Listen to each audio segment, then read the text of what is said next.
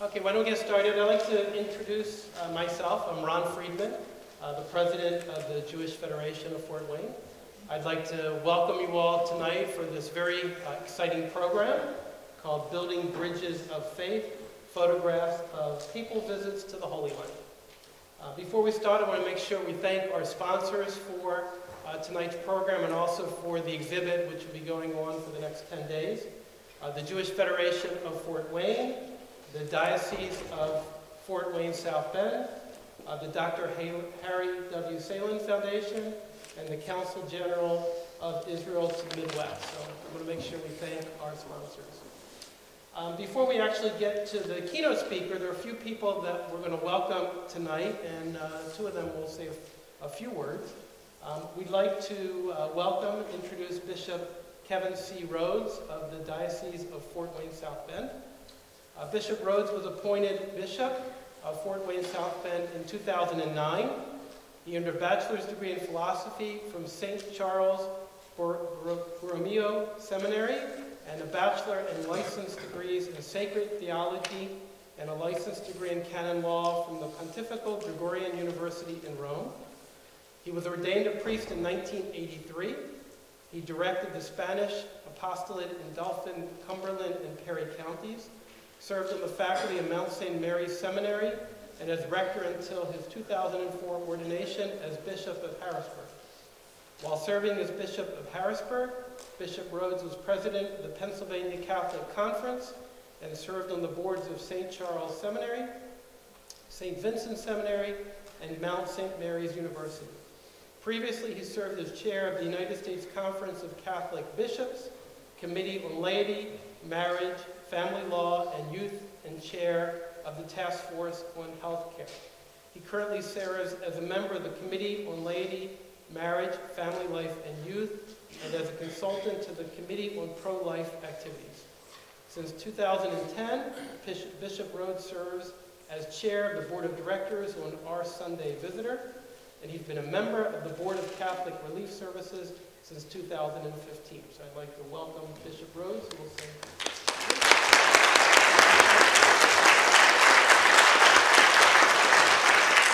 Thank you so much, Dr. Friedman. Thank you, and for all you do here at the Jewish Federation. And to Jackie, thank you so much. You do so much to build a bridge of faith between the Jewish and Catholic communities here in Fort Wayne. So I'm very grateful. I really think that I made a mistake. I should have worn my zucchetto tonight. I would have felt even more at home. You know, it's not a yarmulke in Catholic garb. We call it a zucchetto. Now, I don't know why we changed the name, because it was originally a yarmulke. But I have a purple one. That's what bishops wear. But anyhow, and I thank you and everyone responsible for bringing this wonderful photo exhibit to Fort Wayne. The Papal Visits to the Holy Land, the 4 Papal Visits, 1964 to 2014. Just a little bit of history. It really was very historic when Blessed Pope Paul VI visited the Holy Land. Maybe some people remember. I was about 7 years old, but I even remember a little bit at that young age because it was so historic. It was the first time a pope had left Italy in 150 years. 1812 was the last time, and that time the pope was taken as a prisoner by Napoleon, so it wasn't a free trip that he took.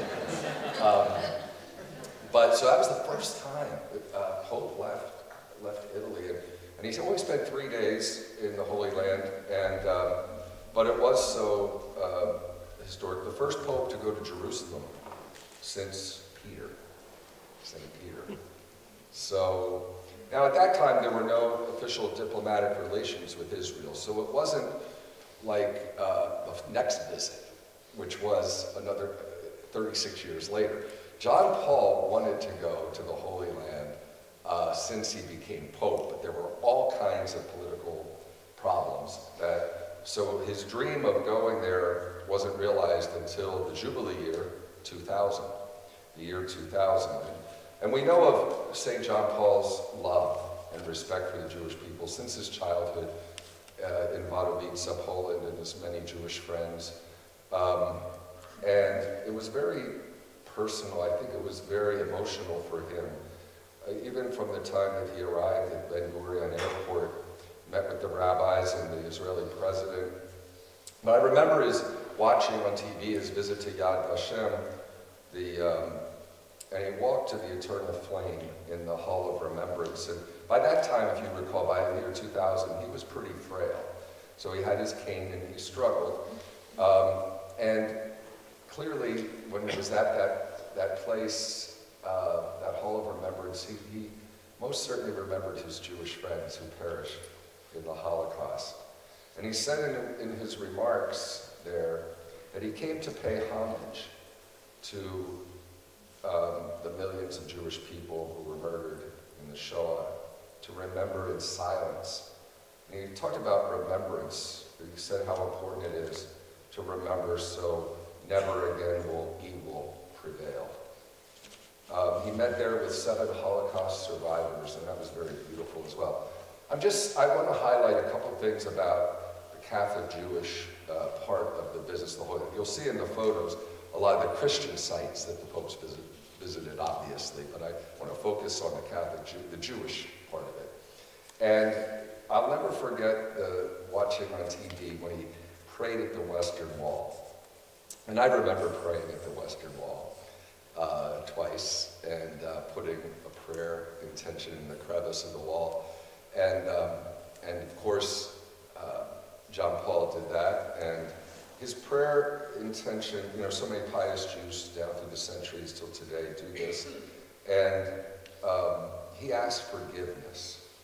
His prayer that he wrote was asking forgiveness for those who caused suffering to the Jewish people through the centuries, and he wrote also of his commitment to genuine brotherhood with the people of the covenant.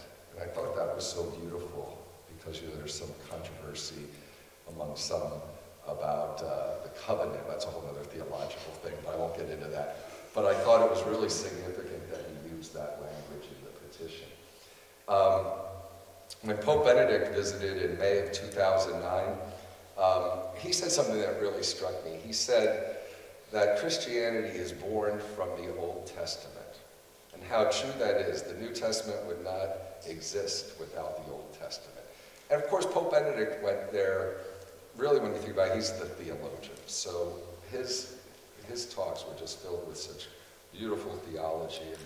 But I think one of the most memorable things was when he arrived at the airport in Tel Aviv, his words against anti-Semitism. I mean, he said basically anti-Semitism is totally unacceptable, and we must combat it whenever it raises its ugly head.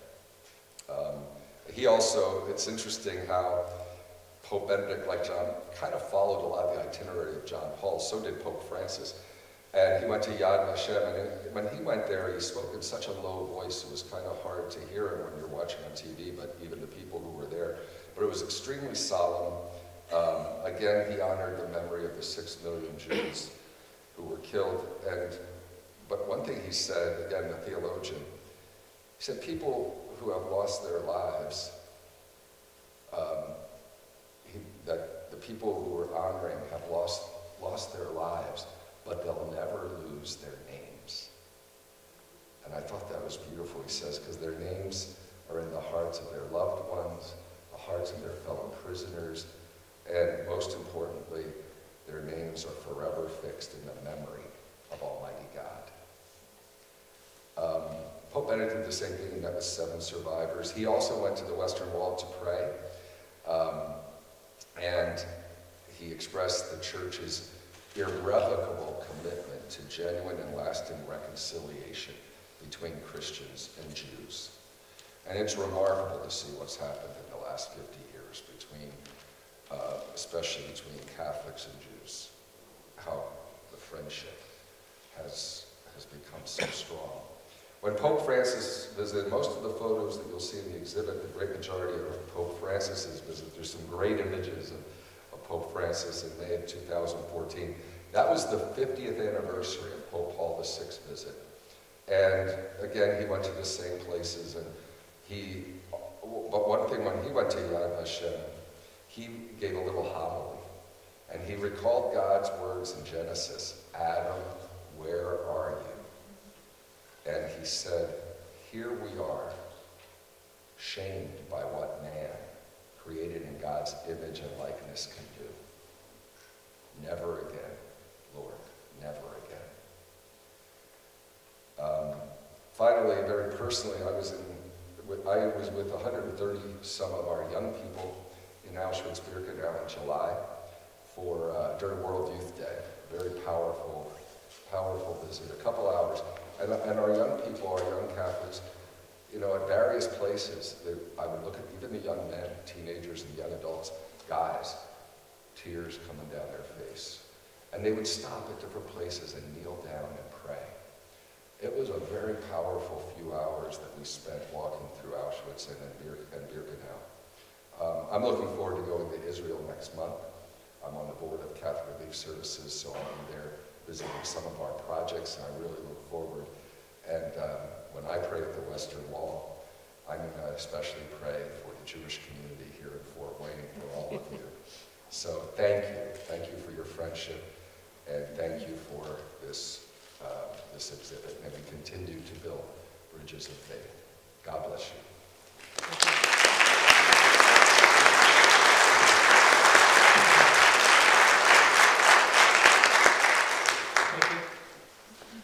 We'd also like to acknowledge and to extend a warm welcome to another of this evening's special guests, Sister Elise Kriss.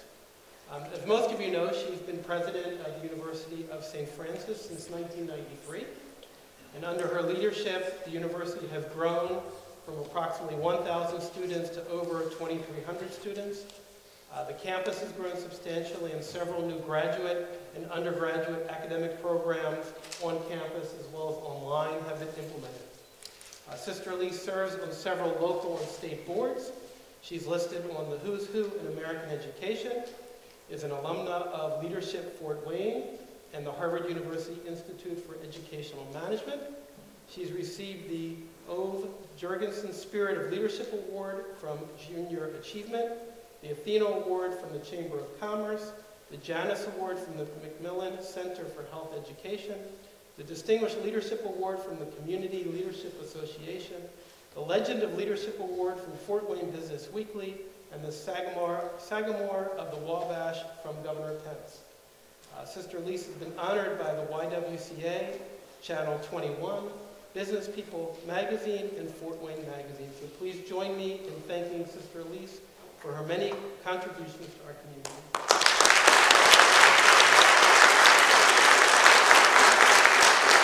Another guest that we have with us tonight, who wanted to say a few words, was Itay Milner, the Deputy Consul General of Israel to the Midwest, another sponsor for tonight's event.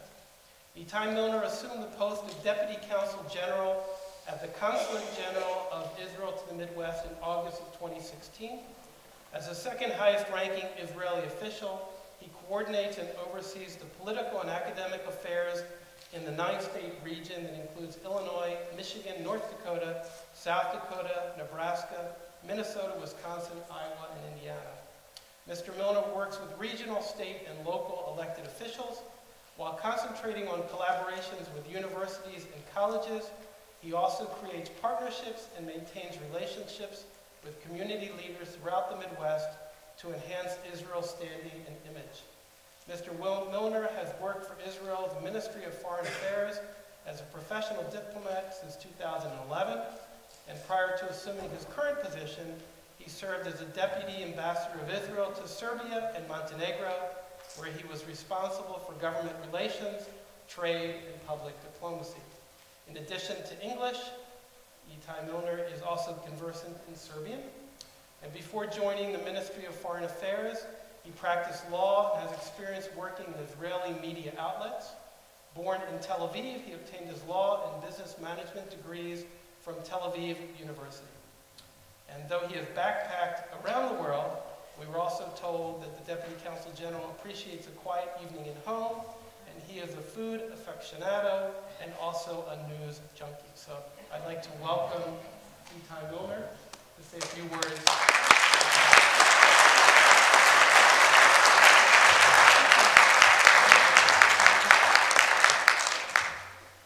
Thank you, everyone. Bishop, Rabbi Poupko, Jackie, thank you, everyone, for coming. I just arrived in the Midwest 4 months ago, and this is actually the first time that I'm in an official event in Indiana, Fort Wayne, and I'm very excited about it. And I'm excited and I'm happy that I came here bearing gifts, and the gift that I'm bringing is the exhibition of the Papal Visit to the Holy Land. I think it's a great exhibition, and I think this exhibition shows the fascinating relations between Israel and Christianity and the Catholic Church. It was not always good. We had our bad days. We had even the relationship with Zionism started not on the right foot with the meeting with Herzl and Pope Pius X. But over the second part of the 20th century, at the beginning of the 20th century, we see that the relations has gone better and better up until this day. Pope Francis' last visit to Israel was a landmark in the relations between the State of Israel and the Holy See. I think it's an important relations. A lot of times when we look at our region, and around the world, not only in our religion, sometimes it looks like religion is a divisive aspect. Religion is not religious, and religion is not a divisive element. It's a unifying element. And the relations between Israel and the Holy See demonstrate how it is a unifying element. And you can see it more than all in Jerusalem, which is the unified city of Jerusalem. Instead of using religion as a divisive element, we can see that the Catholic Church and the State of Israel and Jewish institution in Jerusalem are working together to bridge the differences and to get closer to one another. And I think that the exhibition that we will see today demonstrate that more than all. So I'm not going to take a long time of your time, because we have the lecture of the Keynote of Rabbi Poupko that will elaborate about this special relationship. So I want to thank you all for coming tonight. Thank you very much, and thank you, Jackie, for organizing the whole thing.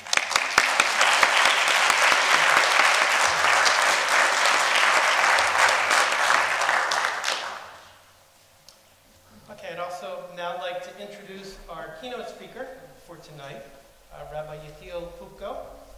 He's a rabbinic scholar at the Jewish Federation of Metropolitan Chicago, responsible for the Jewish community's interfaith relations with a variety of Christian seminaries, churches, institutions, and denominations. He accompanied the late Archbishop of Chicago, His Eminence, Francis Cardinal George, on pilgrimages to Ukraine, Babi Yar, and Israel. He's been a member of the Catholic Jewish Scholars Dialogue since its inception. He's also the founder and co-convener of the National Evangelical Jewish Conversation, which is the only national dialogue that brings evangelical and Jewish leaders and theologians together. He's the author of the book, Looking at Them, Looking at Us, a treatment of various Christian attitudes toward Israel, as well as numerous articles that have appeared in Christianity Today, The Christian Century, and several Jewish publications.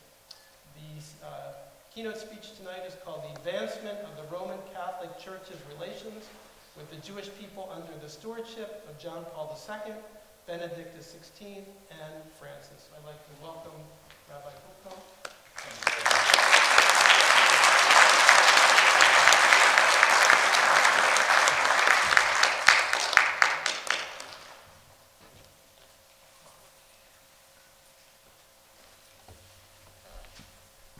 Thank you for inviting me this evening. I'm honored to be here. I'm deeply grateful to Bishop Rhoades and Sister Kriss for gracing us with their presence. The bishop is a serious theologian, as you can tell from his resume, the Pontifical Gregorian University is not just a professional school for the preparation of the clergy. And I'm going to talk theology tonight, so I had better be careful. I know that I'm being watched by an expert. I'm very happy to be here, and I'm very happy to be able to speak in the presence of Bishop Rhoades, the first Archbishop of Chicago, who visited with me in my home for Shabbat dinner many, many years ago, was Joseph Cardinal Bernardine, may rest in peace, a great and good man in so many ways. And when I walked into my home, in the living room, there's a bookcase, and on the bookcase are the pictures of my grandparents and my great-grandparents going back many, many generations. And I want to be honest, I did not have a calling to be a rabbi. I went into the family business. I come from long lines of rabbis on both sides of my family, and I have a son, a rabbi. So His Eminence looked at the pictures. These were bearded men in long white beards and kaftans going back to the middle of the 19th century. And he said to me, "Who are these people?" And I said to him, "Your Eminence, these are people who would never believe that a prince of the church would sit with their grandson at a Shabbat table." And that's a very, very great truth.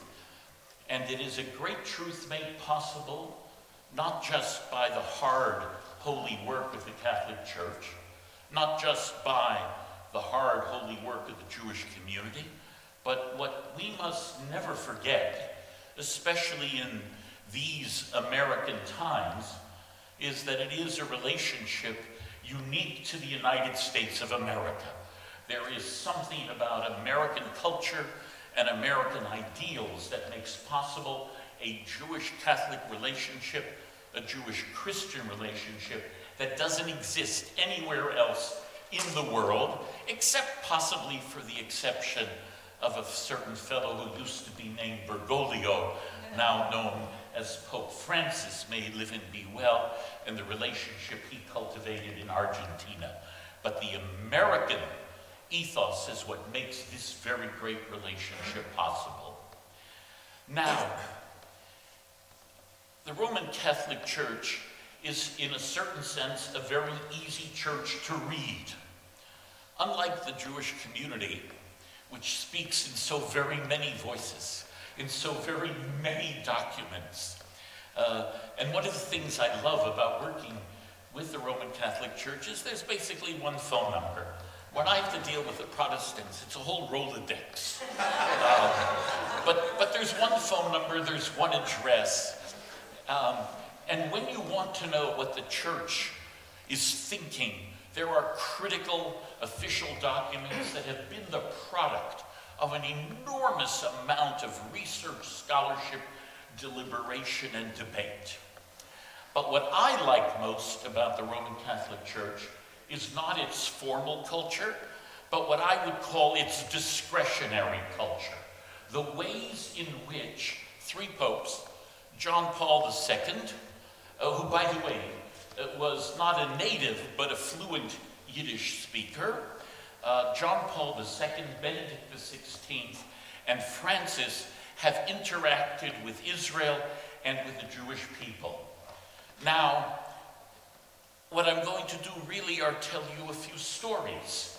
And if you open up the Torah, you know that the central messages, we're in the book of Bereshit, Genesis now, and our central messages in the book of Genesis are stories about real people. And our brothers and sisters in the Catholic Church are now in their holy season of Advent, and critical to their lectionary and liturgical readings are the stories found in the Gospels. In other words, faithful life is lived Philosophers write about faithful life, but believers live faithful life. So I want to tell three stories actually, about 3 different popes and the way in which they expressed their feelings, not in official settings, but in real life settings with the Jewish people and with Jewish history. First, the bishop referred to that remarkable moment when John Paul II was in Jerusalem in March of 2000. Now, people often forget that later that year, in June of 2000, he was in Ukraine. And he was at Babi Yar, and he read Psalm 26, Mimamatim Chaticha, O Lord, I call to you out of the depths. And where David meant the depths of his soul, John Paul II quoted that psalm to talk about the depths of despair that one encounters in a place like Babi Yar. Now, I was privileged to be in Jerusalem, not because I was invited, it was just an accident, when John Paul II arrived. And I was even more fortuitous to be staying in a hotel that overlooked his route down Mamilla and behind the mall to Notre Dame. So, and I was even more fortuitous that my room overlooked the street and that it had a balcony. It was just a set of accidents, unplanned. And the amazing thing was that as he traveled down that road, I got to see him for, 30 seconds? What was amazing to me were the kids and the young Israelis who were out there on the street greeting him and waving flags. Now, this is absolutely critical for a very simple reason. The Jewish community in Israel is the only modern Western Jewish community in the world that does not live side by side with a large majority Christian community.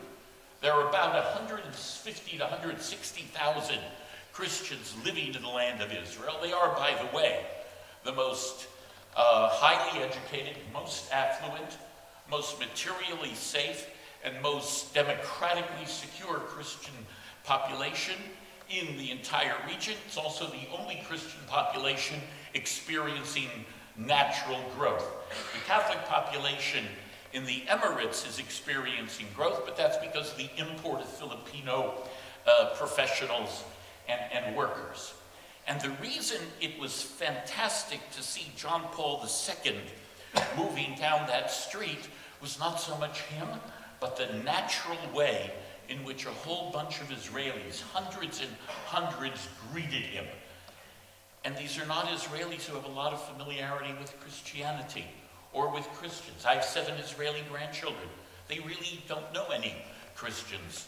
My son-in-law and daughter are pediatricians. They know a few Christians. But most Israelis don't. And this enormous natural outpouring of joy and of happiness and of welcome was a remarkable thing to see from that hotel room. I've had no such luck with hotel rooms since then, so that was just one moment. But then he went to the wall, and he inserted a prayer in the wall. He worked on that prayer with a fellow who at the time was known as Joseph Cardinal Ratzinger, who was a man with whom he discussed a great deal theologically. By the way, one of the biggest problems the church faces is that Benedict XVI left behind so many writings. It's going to take decades upon decades for the church to acquit itself of a formal understanding of everything that he has written theologically. By the way, if you haven't read his 3 volumes on Jesus of Nazareth, you don't know what you're missing.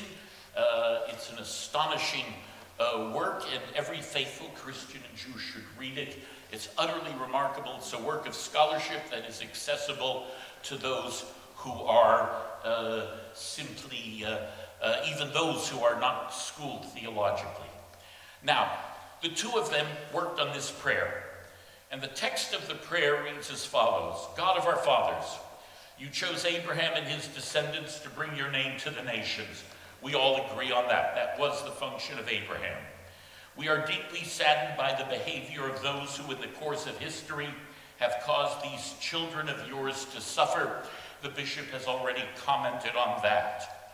And asking your forgiveness, we wish to commit ourselves to genuine brotherhood with the people of the covenant.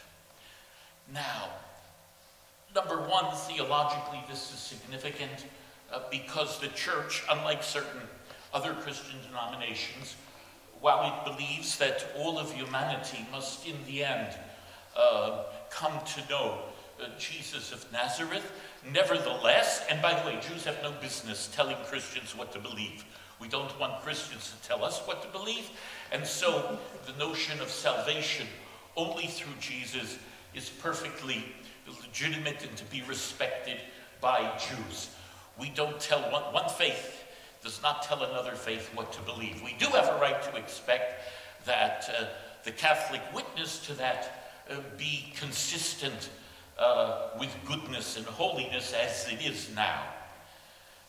Now, in that statement, the people of the covenant, what John Paul II was declaring at the wall in Jerusalem, the heart of the Jewish people, namely that the covenant that God made with Israel as described in the Torah has efficacy and is indeed still with us to this day, is deeply respected, and indeed in a recent document issued a year ago by Rome, Francis made it very clear that what Jesus is to the church, the Jew finds in the Torah, in the life of Torah and the learning of Torah.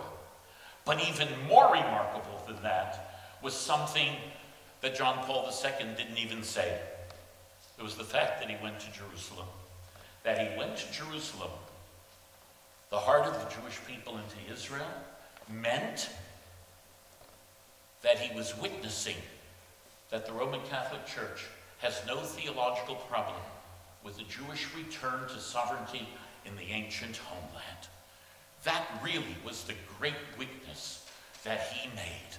Because indeed, as the Deputy Consul General mentioned earlier, that was not something that Rome was prepared to state 100 years earlier under Pope Pius X. Now, I want to turn to Benedict. I want to acknowledge that he was nowhere near as telegenic as John Paul II. Like lots of rabbis, I was trained by German rabbis and by Polish rabbis. Okay? And the stereotypes are all true, whether you're Jewish or you're Catholic. So when Benedict became Pope, when John Paul II became Pope, he reminded me of teachers I had in yeshiva who came from Eastern Europe. And when Benedict became Pope, he reminded me of teachers I had in yeshiva who were trained in Germany. So, despite the fact that he wasn't telegenic, despite the fact that he did not have the theatrical background, and John Paul II began his career as an actor. I mean, he was a man of this world, which is why he was so effective. He was a skier. I wouldn't get on skis in a million years, but he was a remarkable man of the real world. Benedict was a scholar, and again, not telegenic, if you know, he'll forgive me for saying that. But Benedict went to Auschwitz. And when he was in Auschwitz, on 28 May 2006, and we have to be careful, Auschwitz should never be a metonym for the Holocaust. 1.5 million Jews were murdered in Auschwitz, but by the time 1.5 million Jews were murdered in Auschwitz, 4.5 million Jews had already been murdered. He went to Auschwitz, and he stood in front of the memorial plaque. It is written there in many languages. He stood in front of the one that was written in Hebrew. And then he noted, in referring to all these plaques, some inscriptions are pointed reminders. There is one in Hebrew, and he drew everyone's attention to that. And he said as follows: the rulers of the Third Reich wanted to crush the entire Jewish people. to cancel it from the register of the peoples of the earth. He's quoting Psalm here. Thus the words of the Psalm, we are being killed, accounted as sheep for the slaughter, were fulfilled in a terrifying way. These vicious criminals, by wiping out this people, listen carefully now, wanted to kill the God who called Abraham, who spoke on Sinai and laid down principles to serve as a guide for mankind, principles that are eternally valid. If this people by its very existence was a witness to God who spoke to humanity and took us to himself, then that God finally had to die and power had to belong to men alone, to those men who thought that by force they had made themselves masters of the world. By destroying Israel by the Shoah, they ultimately wanted to tear up the taproot of the Christian faith. The moment I read this, I picked up the phone. I called my dear friend, the late lamented Francis Cardinal George. He passed away just 2 years ago this coming spring. We miss him deeply. I said, Your Eminence, I have to see you right away. I went over to the residence. It was early in the morning. We were both early morning risers, so if I wanted to get him before the whole Catholic community of Chicago fell in on him for the day, I got him at 6 in the morning. I went over there. I said, Your Eminence, I'm flabbergasted. What Benedict has just said is that the genocide of the Jewish people was not just a genocide, it was a deicide. And Cardinal George said, yes, that's exactly what he said. He said to me, not only that, but you're forgetting, which I often do these days. The more grandchildren God blesses me with, the more my memory declines. He said, you're forgetting a few years ago, I reported on this in my monthly article in the Catholic New World after a conversation with the Pope when he was still Cardinal Ratzinger. He said, yes, the genocide of the Jewish people was a deicide. I said, what you're saying that 2,000 years after we parted ways and did not accept your understanding of the Torah, did not become Christians, nevertheless you are saying that the attempt to murder the Jewish people was a deicide? He said, yes. I said, in other words, then, if that is a deicide, God is in our midst. God's presence is manifest in this world, in people Israel. And the Cardinal said, yes, that's exactly what Benedict means. It was an astonishing statement. That came from the pen and the lips of Joseph Cardinal Ratzinger, Benedict XVI. He made that towering and astonishing theological statement in Auschwitz itself. The attempt to murder the Jews was an attempt at deicide. That is a statement of profound and powerful reverence for an attachment to the Jewish people. And it was never in any official church document.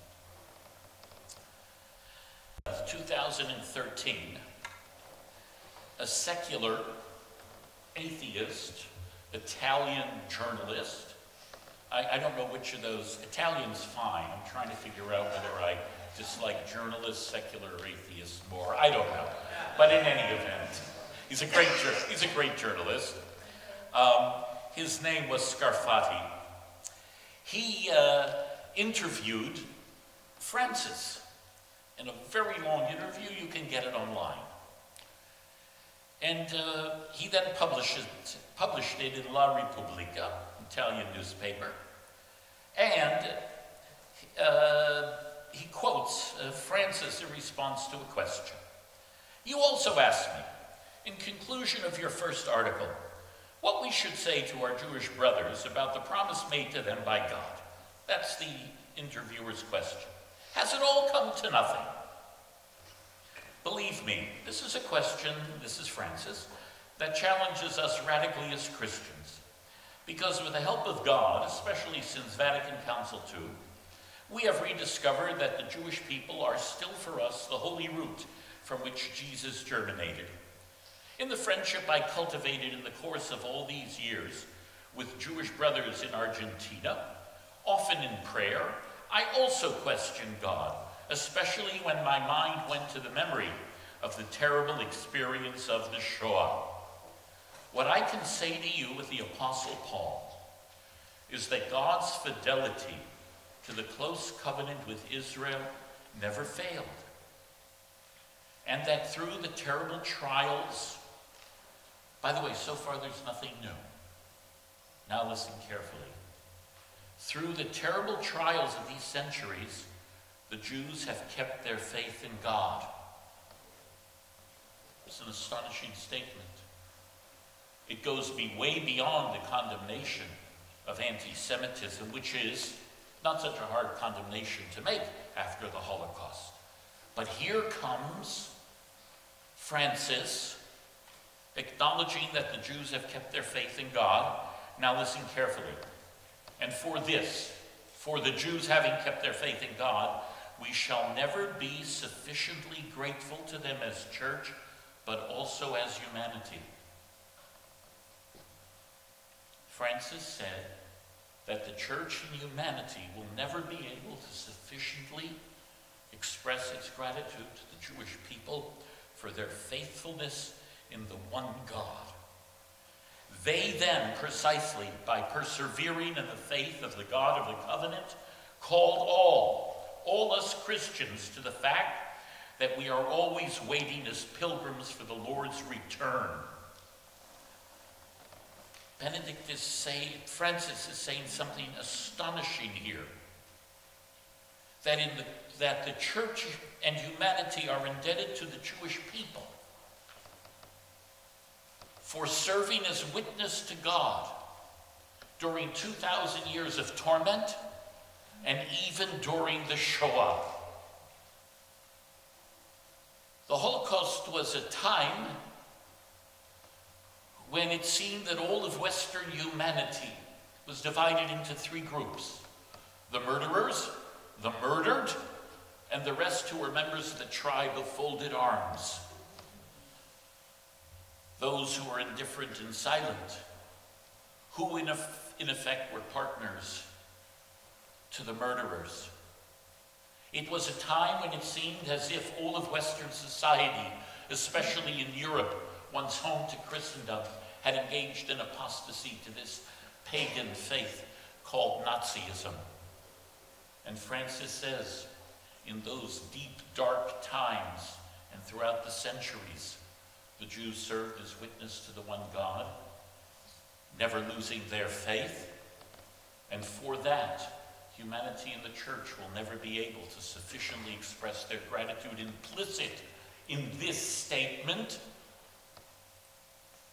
is the fear that had we, the Jewish people, lost our faith in the one God, heaven forfend, during all the years of torment and the Holocaust, God knows what might have become of the belief in the one God in the rest of the world. Indeed, one of the greatest accomplishments that the Jewish people have to present to the world at this time is do not despair. We came out of Europe in 45 and in 48 decided to build life by establishing the state of Israel and by building a great American Jewish civilization here. Despair is absolutely forbidden. We maintained our faith in the one God, and that gift of the Jewish people, as noted here by Francis, is a gift that in the coming days, weeks, months, and years, we will have to make ever more available. Despite our small numbers, there are 2.2 billion Christians in the world, there are 14 million Jews, that's 0.006, it's not even a rounding error in the Chinese GDP. It's a drop in the bucket, but we Jews are going to have to make that lesson available, the faithfulness that Francis identified.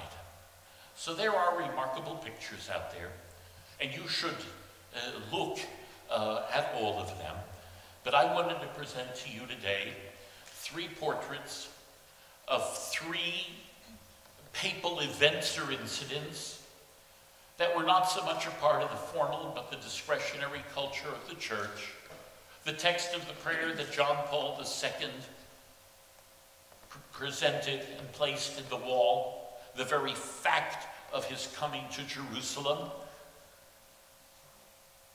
Benedict standing in Auschwitz as an old, frail, and by that point he was quite frail, as an old, frail man in a place where those of his own nativity had done what they did and declared with a might that only a great theologian can declare this was more than a genocide, it was a deicide, and the image of Francis sitting in Rome, talking to a secular Italian journalist and revealing to him a very great theological truth.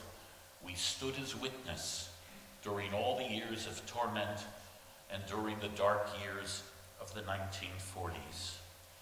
We, the Jewish people, are fortunate to have not just those pictures that are out there, but very many wonderful images of popes interacting with us in the United States, in Europe, and in Israel, dating back to John the 23rd and forward. We treasure those images, and we deeply treasure this Jewish Catholic relationship that is made possible by all of us and by this great civilization that we have all built in the United States of America. In this, your holy season, we wish you that as you grow ever nearer to our common Father in heaven, all the gifts that come of the Spirit. God bless you. Thank you.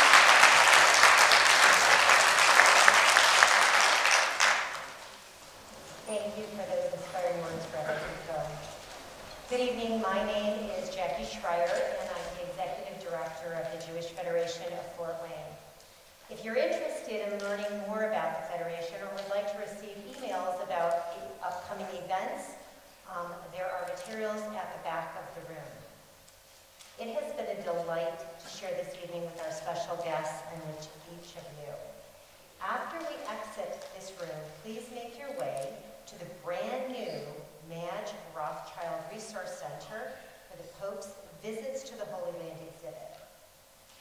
Then, please stick around and enjoy the lovely reception that awaits you in our social hall. These events come together because of the creativity, hard work, and assistance of many people. And I would like to take a moment to thank Bishop Rhoades, Sister Elise, Kriss, and the outstanding staff and volunteers who make the 4th Fort Wayne South Bend Diocese and the University of St. Francis such a vital part of our community. Israel Deputy Consul to the Midwest, Itay Milner, and our keynote speaker this evening, Rabbi Yehiel Poupko. The staff at the Rifkin campus at 5200 who assisted in getting this building ready for tonight's program. The staff at the Jewish Federation of Fort Wayne who always go above and beyond to make it happen. I'd like to thank the Jewish Federation of Fort Wayne's president, Dr. Ron Friedman, and the board of directors who offer encouragement and commitment at every turn.